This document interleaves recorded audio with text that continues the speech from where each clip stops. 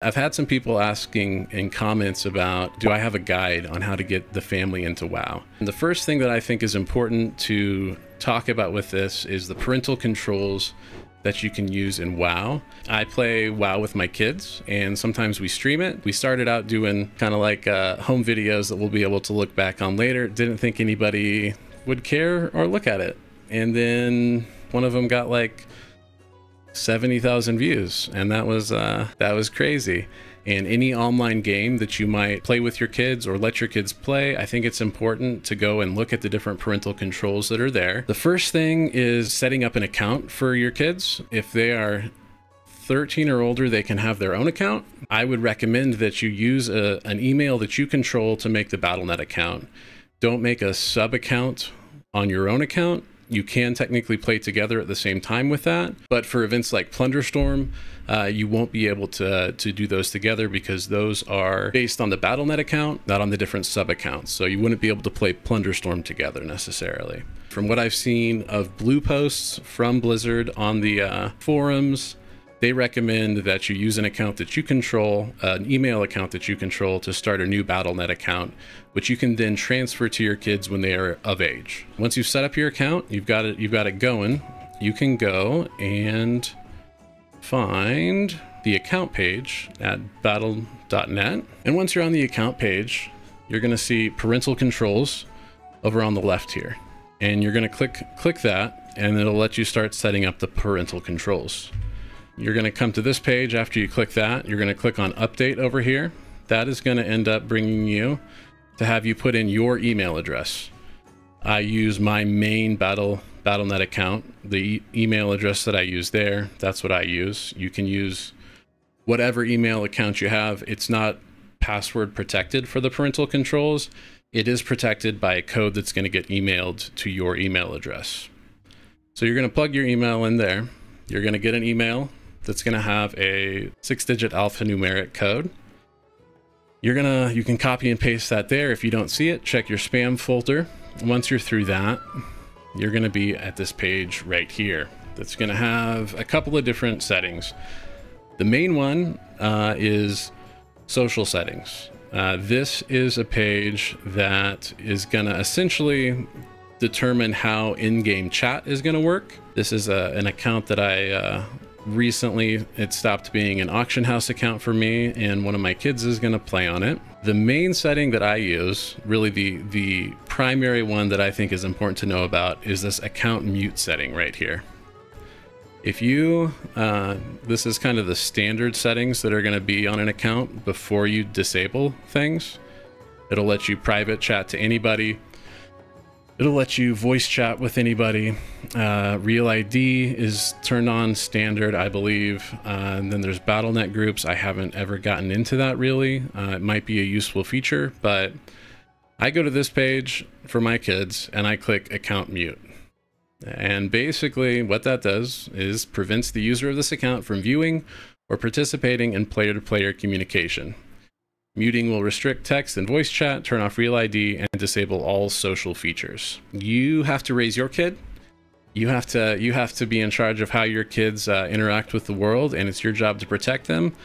I think that with a game like World of Warcraft, the default setting is probably just, we can play together. We can play together as a family, and we can chat together in person. But yeah. There can be a lot of toxicity. I wouldn't let my kid go to any random chat room, and WoW is a random chat room until you turn this off. Around 16 is when I'll probably start saying, okay, how do we do this? We already talk with our kids about how to interact with strangers, good online etiquette, and operational security. These are things we're already talking about with them. But as far as a game like WoW, once you turn this off, nobody can whisper your kids. Nobody can, they can't see chat pop up in the world, in parties, or even guilds. They can still join guilds. I've got my kids in their own guild that they wanted to be in, where they can share gold and stuff. But yeah, in-game chat features do not work. And that's the way that I like to have it. So this is what this is the setting that I end up using there. these things like private text chat, listening and speaking, even though it shows them there, they do not work as long as the account mute is turned on. So that to me is the biggest setting that you're going to want to deal with. If you get to the point, you can make it so that they can only private text chat people in their friends group. If you don't have account mute turned on, they're going to be able to see party chat. They're going to be able to see chat, global, world, all of that. As far as I can tell, you can't go any granular than muting the account and then making it so that they'll be able to see all the chat, except for you can turn it so private text chat only comes from friends, your friends list on Battle.net. You've also got these settings here in the profile. That's kind of the next segment down. You'll be able to look at whether or not you have a public profile on the Battle.net app. You've got, can you participate in the forum? Can you share game data? And once again, this is all stuff that to me, until my kids are about 16, I'm not going to be thinking about this too much. I've got a few years before I'm worried about that. The forums, I don't know that you need a whole lot of write access to the forums unless that becomes something that you think that your kid needs. The public profile, this I would just turn off. I'm probably until they're 18 and I hand the accounts over to them themselves. I don't think that's something that they need. You got to make those decisions for your kids. Gameplay settings. This part is cool. So under the gameplay settings area, you're going to have the option to receive weekly email reports, set time limits, and manage when your kid can play on Battle.net. And this doesn't just go for WoW.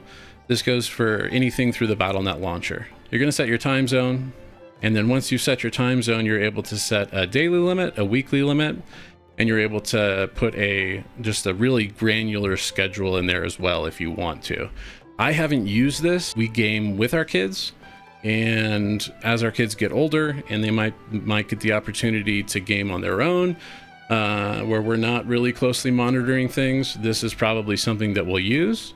The daily limit, you're able to set no limit. It goes all the way to 24 hours. So they have two no limits, really. Weekly limit is the same.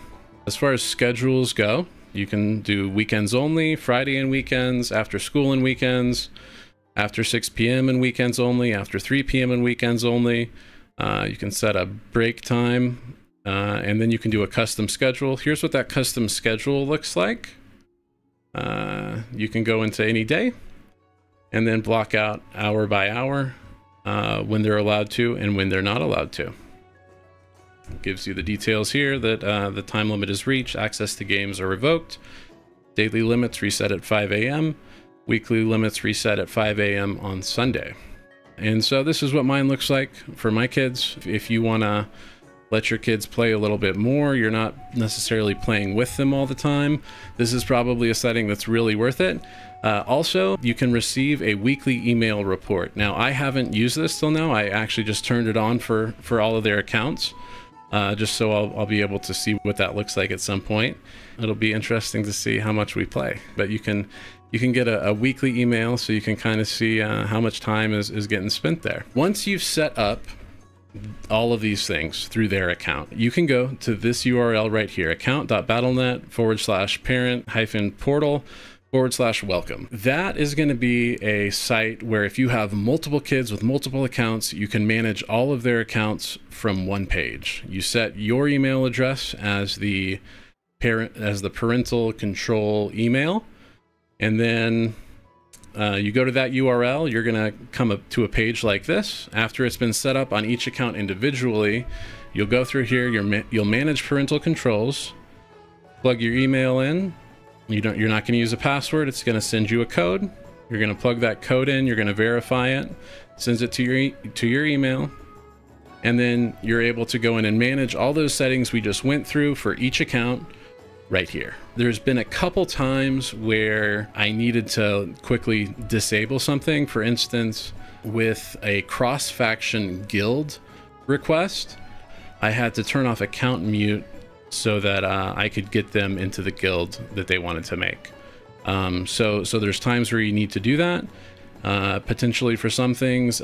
Plunderstorm at first was a little weird with invites, and I had to unmute their accounts for that so we could play that. And then you just go to this page here and you can set the settings back, and for me that's just clicking account mute. Is there an option to block friends requests on Battle.net?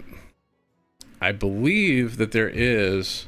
The public profile option right there, so that will make it, if you don't have that checked, I don't think anybody but friends that you already have added to the account can see you in Battle.net. So I hope that this helps you if you're figuring out how to safely or more safely let your kids play WoW.